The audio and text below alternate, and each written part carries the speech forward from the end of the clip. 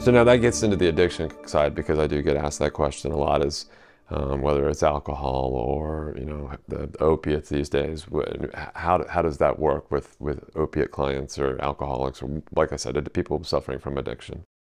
So ketamine really does well with negating the withdrawal effects for especially patients who are on opiates. Say they're in pain and they're on a ton of opiates and they want to get down off the opiates. Right. They wean down off of it. Patient is addicted to medications or to alcohol.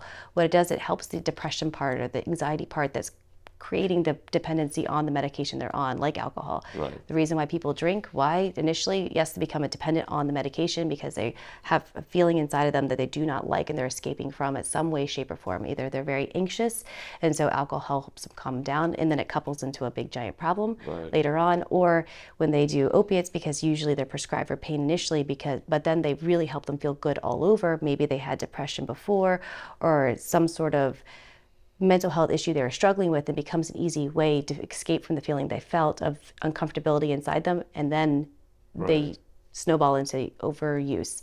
What ketamine does, it negates that because it helps you feel better about yourself. So the demand or the need for the medication that you used is not there anymore. So the way I'm understanding, correct me if I'm wrong, is if the drugs or alcohol are basically a symptom of a deeper rooted problem, and the idea is for the ketamine is to fix that deeper rooted problem. Yes, for most patients, yes. And now, how do we know they're not going to become addicted to ketamine? Medically supervised is the best way to do it, because if it was street anything, it's very hard to supervise yourself or to have stops, because you're coming into an office, you're being asked questions, you're basically demanded to know how you're doing, what type of things are going on in your life.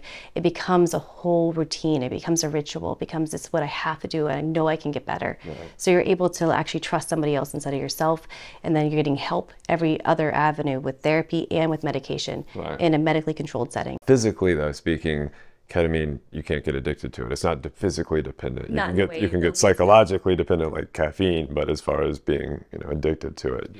It has no physiological dependency, yes. And so you don't have a withdrawal period if you do too much, or like say you did street ketamine for a long time, you stop, you're not going to withdraw from it except for psychologically, where you feel like you have to have it, but it's not your body craving it. Right. With alcohol, with opiates, your body craves it, it hurts, it's painful.